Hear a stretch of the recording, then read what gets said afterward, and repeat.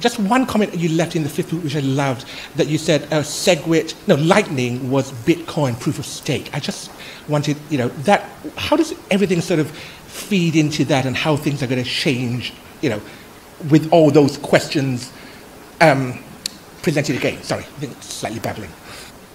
That's something I said in the past.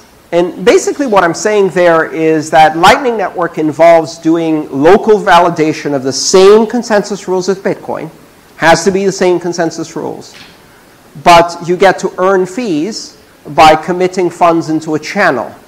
That sounds very much like proof of stake to me. I think it represents a tremendous opportunity for users who want to run a Bitcoin full node. If you want to run a Bitcoin full node, it takes quite a lot of commitment in data storage and CPU and RAM and bandwidth. Not many people do that. Probably about 5,000 to 15,000 users. You're running one right there. I'm running one as well. Great. How many people here are running a full node? 10. Wow. Go Singapore. It takes a big commitment in resources, and you don't get paid to do this.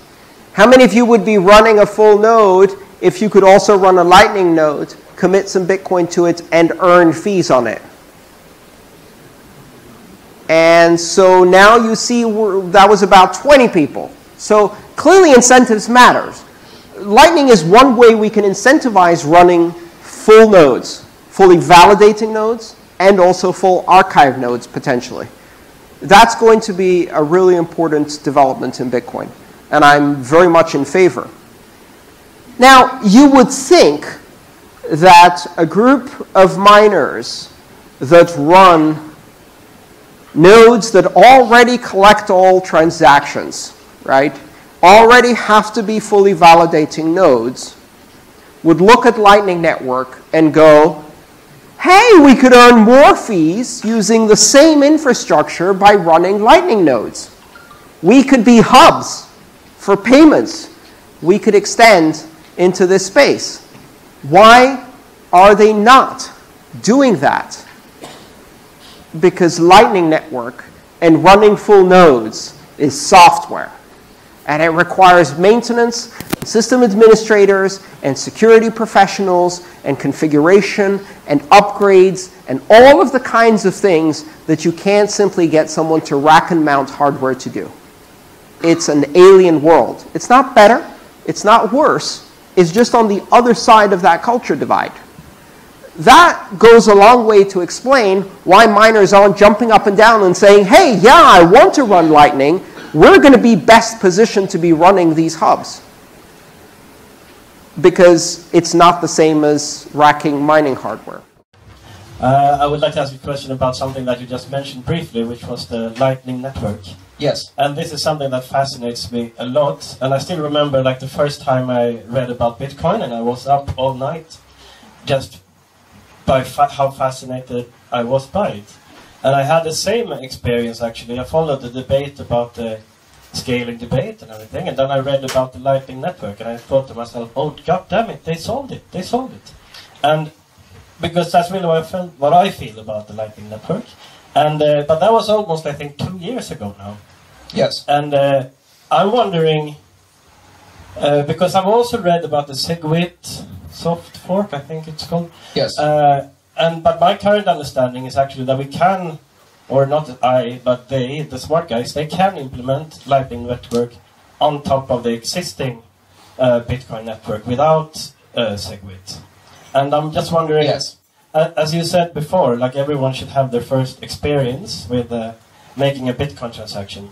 Is it actually possible for me right now to have my first experience with making a Lightning Network transaction, just to feel that I'm sort of part of the solution? Without segregated witness, which is a transaction malleability fix, it's an architecture change, the way transactions are organized. Lightning can work, but it removes some very useful features. So when you're using Bitcoin, you don't have to be online in order to receive Bitcoin from someone. With Lightning, you do have to be online in order to initiate, and then you also have to remain online and monitor the channel to prevent the other party from unilaterally closing the channel in a way that cheats you out of your balance. And Lightning has this fascinating market-based game theory where your software is watching the channel, and if the other party tries to close it unilaterally and steal the balance, you have a certain time, about 8 hours, to transmit a competing transaction that actually takes everything. So the punishment for trying to cheat in Lightning is you lose everything, right? But in order to apply that punishment so that the other party doesn't try to cheat, you have to be online. Now, if SegWit is passed, there's another way to do this, which is really fascinating, where you can outsource, for a fee, the monitoring of the payment channel to a third party who knows absolutely nothing about the channel. They don't know how much money you have in the channel, they don't know who the channel is with, and they can monitor for that for you. And you don't have to be online anymore. And if someone tries to steal from your channel, they get a little cut of the penalty, make a bit of money on that, and you don't have to remain online. But the only way to do that is if SegWit is running. We need transaction malleability fixed to do that. So, Lightning with SegWit is much better for privacy and for security than Lightning without SegWit, even though we can do it, right? It's much more usable, much more straightforward, much more easy for the users, because then that can be handled transparently. So I would much rather wait a bit. But if you want to try it out, you can try it out on testnet today. I've already been running a Lightning node now for 5 months. Yeah. And what happened in the 2 years since it was first discussed was they built it. And they built it with full end-to-end, multi-hop, onion-routed encryption that will increase Bitcoin's privacy substantially and make Bitcoin a much more anonymous network and much more difficult to analyze, which is fantastic.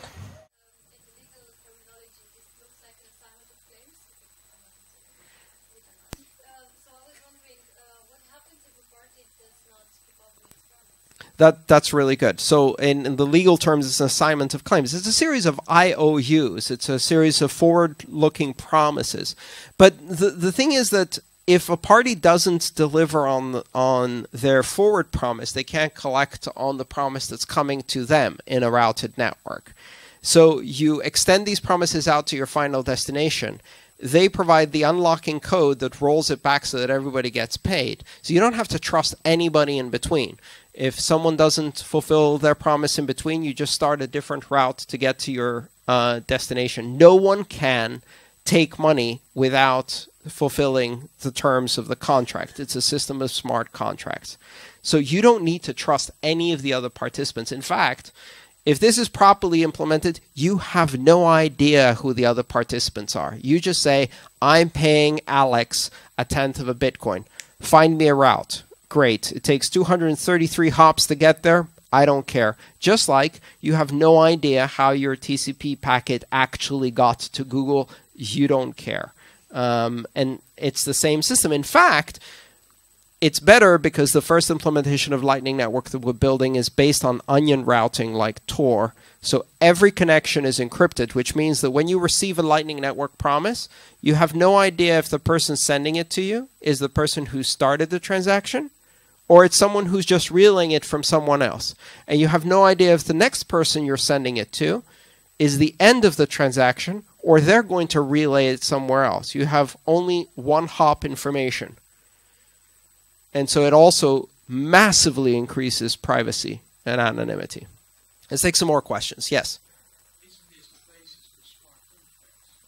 This is a smart contract. This is smart contracts using 3 technologies in Bitcoin. One is multi-signature technology. The other one is check lock time and check sequence verify, mostly check sequence verify, which is relative time from the previous transaction. And a new invention called hash lock time contracts, which is a way to forward a promise that can only be unlocked by a secret. Yes. So these are smart contracts using Bitcoin, correct?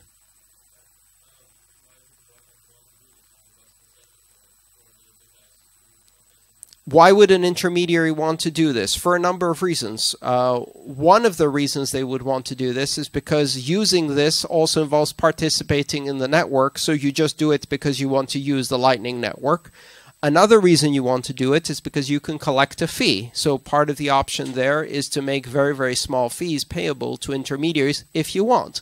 And you could then select the route that gives you the lowest fees or the route that gives you the lowest latency, and you can use a whole marketplace of services to implement that.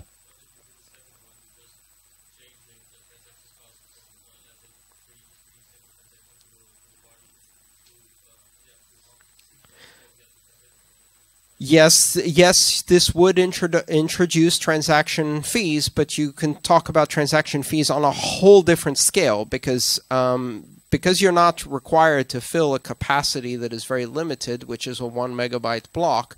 The fees that are likely to be used for something like a Lightning Hub are going to go close to the marginal cost of delivering that service, which is tiny.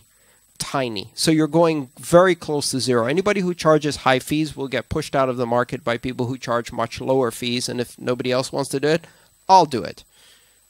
Yes.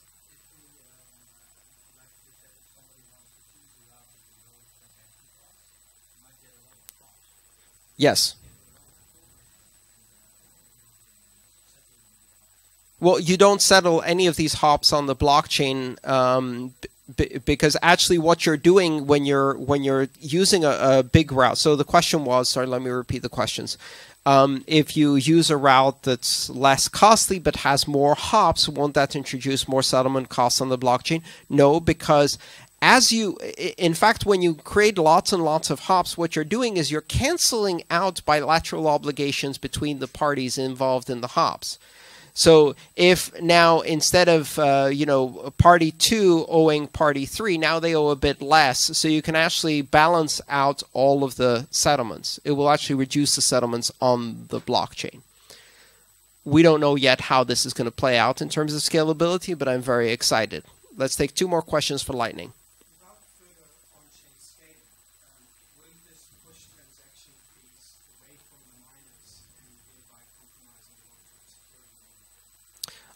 Without on-chain scaling, won't this push transaction fees away from the miners and therefore compromise Bitcoin's long-term decentralization and scaling? No, it won't, because for every payment channel, you need an anchor transaction, which is the one you use to set up the payment channel, and you need a settlement transaction if and when you decide to close the payment channel. And so you still need transactions. What it expands is the ability of doing a lot more transactions in between those two.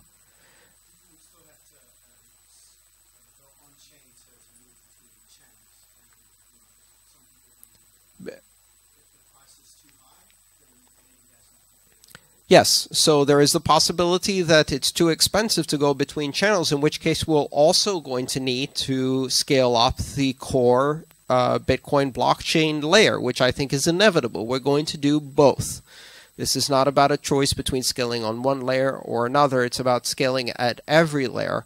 What these technologies do is they offer you leverage. So when you scale 1 megabyte on the lower layer, that effect is multiplied by 1,000 on the layer above. So you can have this multiplier effect. Last question on Lightning. Will Lightning Network be compatible with Bitcoin Unlimited? That is entirely up to the Bitcoin Unlimited developers to choose whether they want to introduce that. If they introduced segregated witness, and they've already introduced check lock time verify, then yes, you can run Lightning Network on top of that. You can run Lightning Network on top of Ethereum. You can run Lightning Network on top of any cryptocurrency that enables the 3 basic primitives of checking hashes, multi-signature contracts, and lock time, time-based controls. So it's a network that can be overlaid over anything. All right, great. So now we have a basic understanding. I hope everybody's got a basic understanding. The Lightning Network is this thing that can be layered on top of Bitcoin, creating these bilateral obligations that allow you to stream money at a different